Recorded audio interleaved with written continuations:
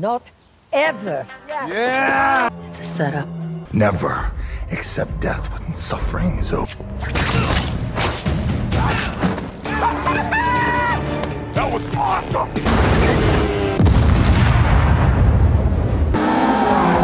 What happens if it goes off?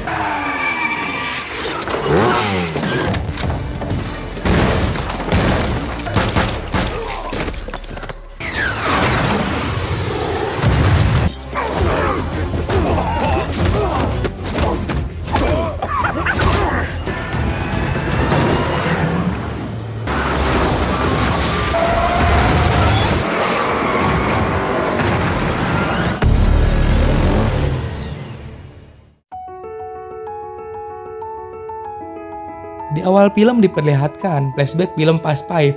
Hernan Reyes bersama putranya Dante Reyes di kantor polisi militer Rio de Janeiro. Tidak lama kemudian, Dominic Toretto yang biasa dipanggil Dom dan Brian O'Connor datang mencuri brankas berisi kekayaan Hernan Reyes.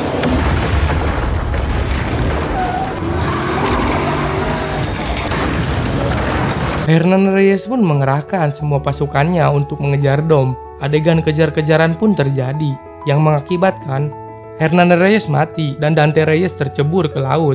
Namun, Dante Reyes selamat dan bersumpah akan membalas dendam terhadap Dom setelah semua yang dia lakukan. 12 tahun kemudian di Los Angeles, Dom sedang melatih ngedrip kepada putranya yang bernama Little B. Setelah selesai latihan, mereka diharuskan pulang karena ditunggu oleh Abuelita Toretto, neneknya Dom. Sampainya di rumah, ternyata sudah ada kawan seperjuangannya Dom, yaitu Roman, Tej, Ramsey, dan Han. Mereka pun reuni dan makan siang sambil mendengarkan nasihat dari neneknya Dom. Setelah reuni selesai, tim ditugaskan oleh agensi Little Nobody untuk mencuri senjata militer di Roma. The agency got a tip on some stolen military hardware. We're talking about Rome. Roman. So talk me through it again. I need details. The disrespect is gonna have to stop. Misi itu pun dipimpin oleh Roman. Dom dan Letty tidak ikut serta dalam misi tersebut dikarenakan harus menjaga putranya, Little B. Dom mengingat masa kelamnya dulu saat melakukan misi. Namun di sini, nenek Dom selalu mendukungnya. Di malam hari, Dom menceritakan kepada Letty bahwa Little B tidak takut pada apapun. Namun sebenarnya dia takut kehilangan keluarganya. Tidak lama kemudian, mereka kedatangan tamu tak diundang. Seseorang penuh dengan luka dan lebam.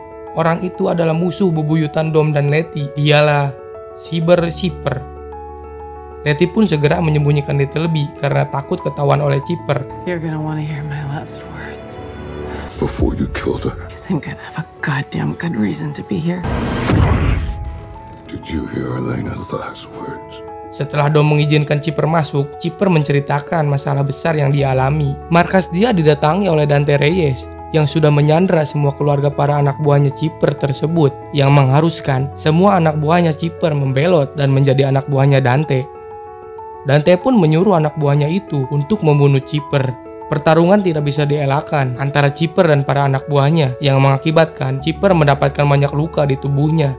Dengan sisa tenaganya, Chipper pun berhasil kabur dengan menggunakan lift yang terjatuh dan segera mendatangi rumah Dom. Keesokan harinya, Little Nobody datang karena Dom dan Letty melaporkan dan menyerahkan Chipper kepada para agensi untuk membawanya ke tahanan. Di sini juga mereka mengetahui bahwa tugas dari Little Nobody itu adalah sebuah jebakan yang telah dirancang oleh Dante Reyes yang mengharuskan Dom dan Letty terbang ke Roma untuk menyelamatkan timnya. Sementara itu di Roma, tim Dom yang dipimpin oleh Roman sedang menjalankan misi. Roman dan Han bertugas melihat situasi di jalanan. Tej dan Ramsey bertugas meretas sistem. Akhirnya Tej dan Ramsey pun berhasil membuat truk besar yang berisi chip komputer. Namun setelah dilihat oleh Tej, ternyata truk itu berisi bom besar yang bisa menghancurkan seluruh kota Roma. What do you mean what happens if it goes up? That is not a chip, it's a bomb. We're coming to you.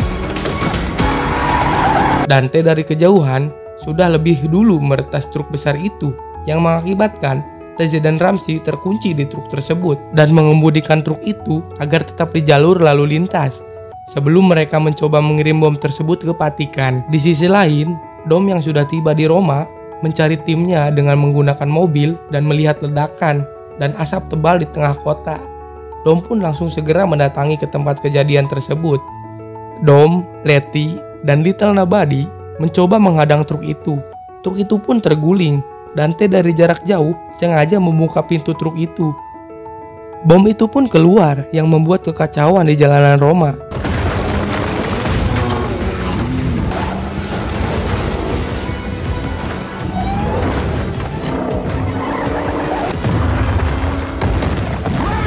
Sementara tim pergi ke bawah tanah untuk mencoba menghentikan bom itu dengan detektor. Namun mereka tidak berhasil melakukan itu dan menyarankan Dom untuk menggiring bom tersebut ke sungai agar ledakan itu tidak memakan korban. Letty dan Little Nobody mencoba mengejar Dante yang mengakibatkan Little Nobody hampir terbunuh karena Dante memasang bom di mobilnya. Letty pun terus mengejar Dante sampai akhirnya Dante berhasil kabur karena Letty dihadang oleh para polisi dan Letty pun ditangkap oleh polisi tersebut.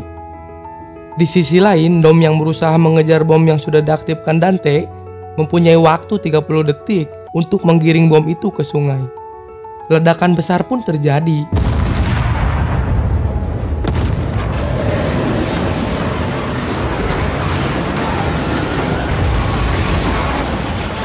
Mengakibatkan kerusakan yang signifikan di kota, membuat kelompok Dom dicap sebagai teroris. Padahal itu semua ulah Dante.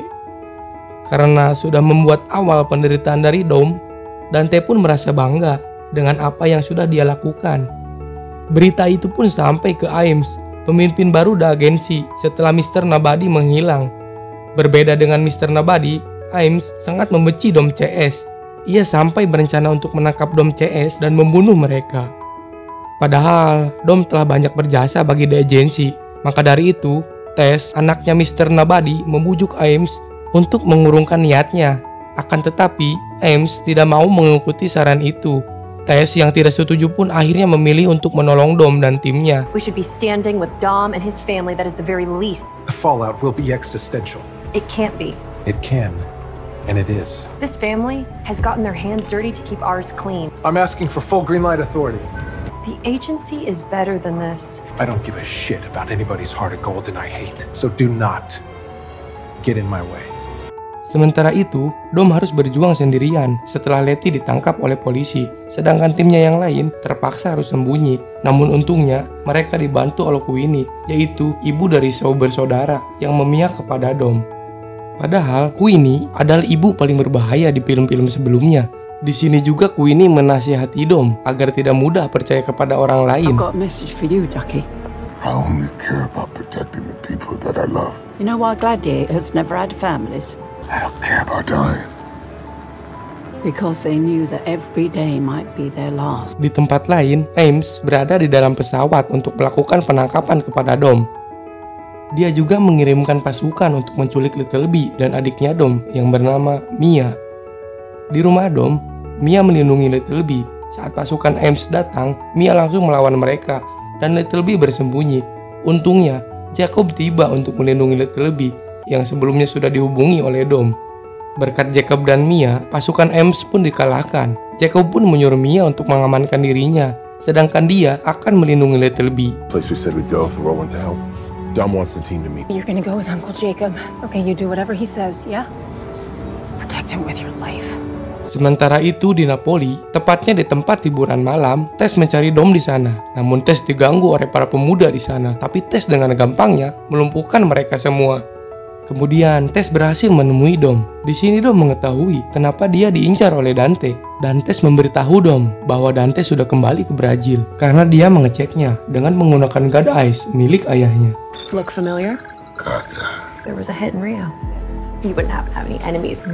I'd put that in a vault somewhere. Namun sebelum pergi, Dom meminta bantuan kepada Tess untuk mengeluarkan Letty di penjara. Tess pun mau membantunya, namun membutuhkan banyak waktu. Karena Letty ditempatkan di penjara dengan penjagaan yang sangat ketat. Letty's in a black site prison off of every map. Letty, What you're asking me to do is impossible. nothing's impossible. Kemudian Tess ke penjara untuk menemui Letty, tapi Tess hanya bisa memindahkan Letty dari sel ke ruangan medis. Dengan cara mereka berpura-pura bertengkar dan Tess melukai Letty.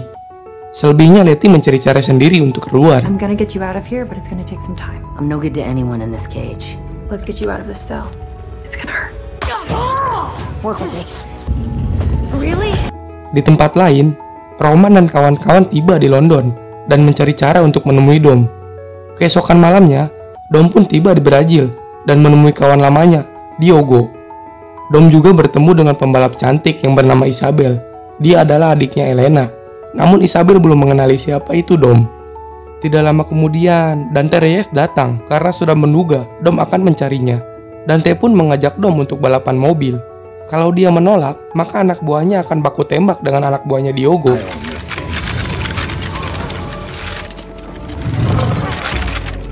You all came because you wanted to see a race. Let's race! Dom pun menerima tantangan tersebut.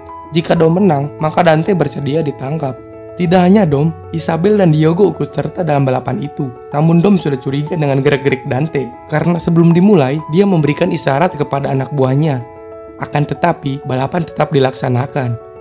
Setelah balapan dimulai, kecurigaan itu benar terjadi. Dante memasangkan bom di mobil Diogo dan Isabel. Di sini Dom memilih untuk menolong Diogo atau Isabel. Dengan terpaksa, Dom menyelamatkan Isabel dan mobil Diogo pun meledak.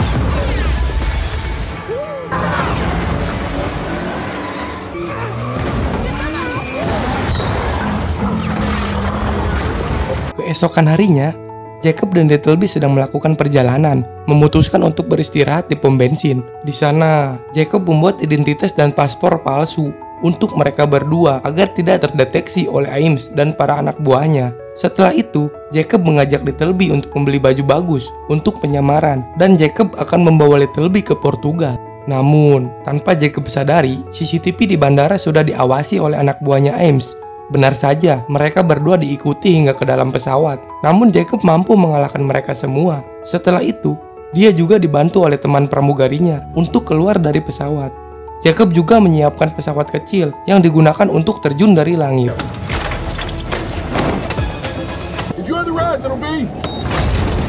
Sehari setelah balapan, terlihat Dante sedang mengobrol dengan anak buahnya yang sudah mati karena dia pernah berada di rumah sakit jiwa dan sama-sama gila.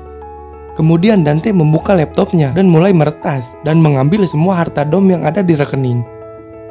Di sisi lain, Letty sudah berada di ruangan medis sebagai rencana yang dilakukan oleh Tess. Namun dia di sana tidak sendirian karena ada Chipper juga dirawat di sana. Tidak lama kemudian, Chipper diam-diam mengaktifkan sistem yang membuat gas beracun keluar dari saluran ventilasi, dan gas tersebut terhirup oleh para medis dan para penjaga yang membuat mereka pingsan. Kemudian Chipper melepaskan borgol dari tangan Letty. Walaupun dulunya mereka musuh, namun di sini mereka harus bekerja sama karena mereka memiliki musuh yang sama. Mereka pun berpura-pura berkelahi untuk mengelabui para penjaga. Namun di sini, Letty bersungguh-sungguh bertarung dengan Chipper.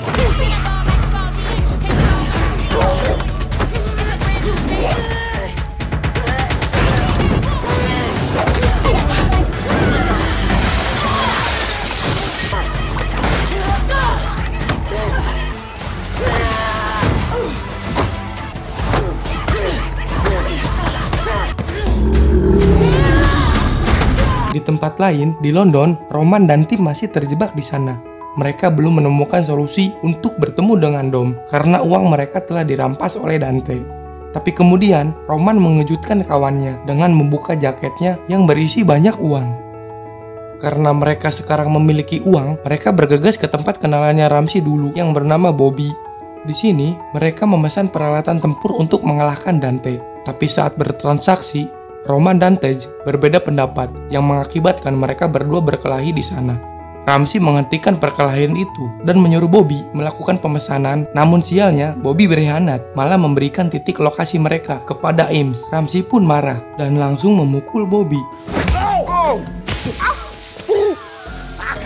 Kemudian, Han dan tim mengunjungi tempat Deckard untuk meminta bantuan. Namun saat Han mengetuk pintu rumah itu, tiba-tiba Deckard langsung menarik Han dan terjadilah baku hantam antara keduanya. Han lalu menjelaskan bahwa dia ke sana bukan untuk balas dendam, namun Deckard tetap menghajarnya. Tiba-tiba pasukan agensi menerobos rumah itu dengan mobil dan menyerang mereka. Han dan Deckard akhirnya bekerja sama untuk menghabisi para agensi tersebut. Saat Roman dan yang lainnya masuk ke rumah tersebut, mereka melihat banyak mayat pasukan agensi yang baru saja dihabisi oleh Han dan Deckard. Karena yang menjadi target Dante adalah orang-orang yang pernah membantu Dom, maka ibunya Deckard menjadi salah satunya. Mengetahui hal itu, Deckard langsung mengemas senjatanya dan segera pergi dari tempat itu untuk melakukan sesuatu. Where are you going? I wanna dig some graves. Beralih lagi ke Brazil, di mana Isabel sudah mengetahui identitas Dom.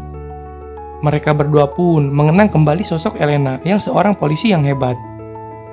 Lalu Isabel mengingat sesuatu, bahwa kakaknya menitipkan berkas-berkas tentang keluarga Hernan Reyes dan Dante Reyes. Dari berkas itu, Dom mengetahui bahwa Dante adalah bagian dari pemilik kantor polisi yang pernah dia rampok 10 tahun yang lalu. Dom pun berencana pergi ke sana untuk mengetahui lebih banyak tentang Dante. Namun Dom telah diikuti oleh Ames yang sudah ada di Brazil, tapi Ames dihalangi oleh para pemuda setempat di Brazil, dan baku hantam antara mereka pun tidak bisa dihindarkan. Singkat cerita, Dom sampai di kantor polisi milik Dante. Di tempat itu, Dom melihat layar di seluruh dinding ruangan yang menampilkan foto semua keluarga Dom. Di sini Dom sadar bahwa Dante sudah mengintainya selama 10 tahun. Dan di sini juga Dom mendapatkan telepon dari Dante, di mana dia mengancam Dom agar Dom lebih menderita. Dan benar saja, Dom pun sekarang sudah dikepung oleh Ames dan para anak buahnya. Karena tidak bersenjata, Dom pun menyerahkan dirinya. Toretto, freeze! They're playing right into his hands, cop. Time to face the music, Dom. Di dalam mobil keamanan, Dom hanya diam saja dan mendengarkan Ames yang terus mengoceh. Lalu Dom memakai sabuk pengaman karena dia tahu Dante pasti akan menyerang mobil tersebut. Dengan tiba-tiba, sebuah roket menyerang mobil itu. Kemudian, baku tembak pun terjadi antara pasukan Ames dan pasukan Dante. Ames akhirnya memberikan senjata kepada Dom agar pasukannya tidak kewalahan menghadapi Dante. Sedangkan Dom harus menyelamatkan Isabel yang telah disandra oleh Dante. Kemudian, Tess pun datang dengan tepat waktu dan menodongkan senjata kepada Dante yang membuat Dante mengalah dan melepaskan Isabel. There she is. Fashionably late. You got me. Off you go. Di sini Dom langsung menghajar Dante yang membuat gigi emas Dante terbelah menjadi 2. Karena tidak bisa mengalahkan Dom, Dante pun menyuruh anak buahnya untuk menembak Tess, Ames, dan Isabel yang membuat Dom tidak bisa mengajar Dante lagi. Selagi Dom sibuk menepis serangan helikopter, Dante menghampiri Tess dan mengambil God Eyes miliknya. Dengan teknologi tersebut, Dante bisa melacak keberadaan Jacob dan Littleby. Setelah mendapatkan God Eyes, Dante pun langsung pergi dengan menggunakan helikopter. Di sini Dom hanya bisa pasrah. Kemudian Dom menyuruh Isabel untuk mengantarkan Tess ke rumah sakit. Sedangkan Dom akan bergabung dengan Ames untuk menyelamatkan Littleby dan Jacob. Let's get your son. So let me do you one better. I'm not gonna say I'm sorry. Di sisi lain, Roman dan tim sudah berada di pesawat tempur yang akan pergi ke Portugal. Di sini, Roman dan Tess berbaikan, sedangkan Ramsey terlihat gelisah karena dia adalah orang yang menciptakan God Eyes untuk The Agency. Namun, teknologi tersebut disalahgunakan oleh Dante dan membahayakan nyawa Littleby. Di waktu yang sama, Dante dan puluhan pasukannya sudah tiba di Portugal dan mengetahui tempat persembunyian Jacob dan Littleby. Mengetahui hal tersebut, Jacob tanpa membuang waktu langsung mengajak Littleby keluar dari tempat itu menggunakan mobil tempur miliknya. Aksi kejar-kejaran pun terjadi. Berkat mobil tempurnya, Jacob bisa menghancurkan anak buahnya Dante. Saat Jacob akan menembakkan kembali rudal itu, sialnya, senjata dari mobil tersebut tiba-tiba macet. Sehingga dia hanya bisa mengandalkan kecepatan mobil untuk menghindari Dante dan para pasukannya. Dom yang berada di pesawat bersama Ames yang kesulitan mencari tempat untuk berlandas, melihat Littleby dalam bahaya. Kemudian Dom meminta Ames untuk menurunkan sedikit pesawatnya, agar dia bisa terjun dari pesawat itu dengan mobil andalannya.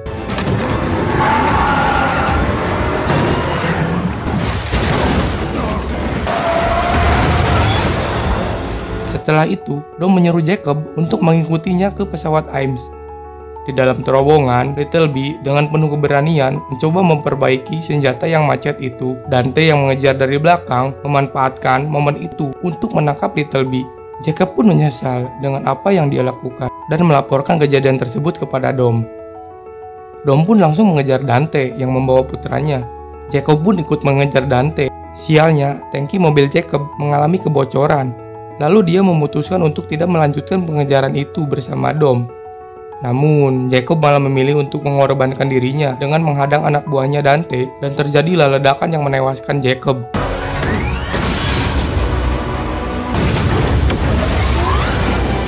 Setelah itu, muncul 2 helikopter dan langsung menembakkan pengait untuk menjerat mobil Dom. Namun karena keahliannya, Dom membuat kedua helikopter itu bertabrakan di udara. Kemudian, Dom menggunakan bangkai helikopter itu untuk menghabisi mobil anak buah Dante. Dom pun lanjut mengejar Dante dan meyakinkan Dettelby untuk melompat dari mobil itu. Dengan berani, Dettelby pun melakukan apa yang disuruh ayahnya. Setelah putranya diselamatkan, Dom segera membawa putranya itu ke pesawat Ames. Namun di bendungan besar mereka dihadang oleh 2 truk besar. Dante yang masih selamat kemudian menghubungi Dom. Di sini juga Dante memberi kejutan kembali yang telah ia siapkan. Dan benar saja, pesawat yang ditumpangi Roman dan timnya tiba-tiba ditembak dari jauh oleh seseorang. Dan ternyata orang itu adalah Ames. Ames telah bersekongkol dengan Dante sejak dulu.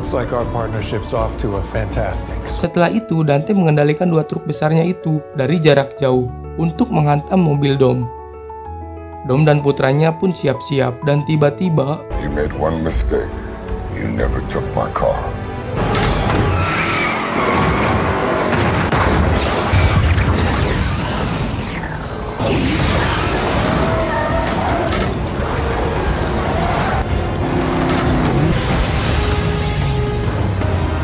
mobil Dom berhasil mendarat di sungai yang dalam. Dante yang melihat itu langsung mengaktifkan bom yang berada di sekitar bendungan. Pada waktu bersamaan, Letty dan Chipper berhasil kabur dari penjara yang ternyata berada di Antartika. Kemudian mereka pergi ke satu tempat di mana mereka menemukan sebuah kapal selam. Beberapa saat kemudian, seseorang muncul dari kapal tersebut. Orang itu adalah Giselle, timnya Dom atau kekasihan yang dikira sudah mati. Selain Giselle yang masih hidup, di akhir film, Luke Hobbs terlihat sedang melakukan operasi FBI. Di lokasi kejadian, Hobbs menemukan sebuah ponsel yang berdering. Tidak disangka-sangka, yang menelpon tersebut adalah Hernan Reyes yang ternyata masih hidup. Dia diselamatkan oleh Hobbs agar bisa dipenjara, dan kali ini Hernan Reyes akan bangkit lagi untuk membalas dendam kepada Hobbs. Film pun selesai.